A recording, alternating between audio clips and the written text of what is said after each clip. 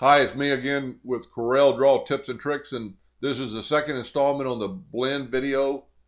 Uh, and I left one step out that's kind of important, so I thought I would do this. But just draw two objects, any kind of objects that you can draw, you can blend together. So go up to Effects, Blend. It's going to open up your Docker. We're going to apply that, and we're going to make 20 of them, 20 steps. But then we want to blend it to a new path, and you can also check that. Well, let's do this the old way. Just new path, tell it where you want it. It's going to put it right there. Then you're going to go blend along full path and hit apply.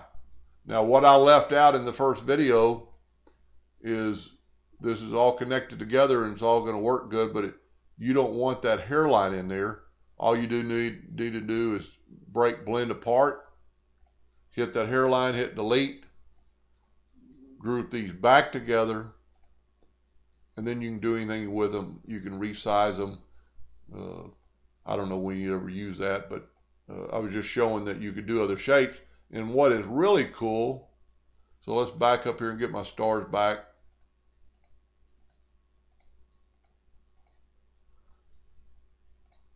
Okay, we've got our stars back. I'm going to blend along this path. So I'm going to grab our item, new path, blend to full path, apply.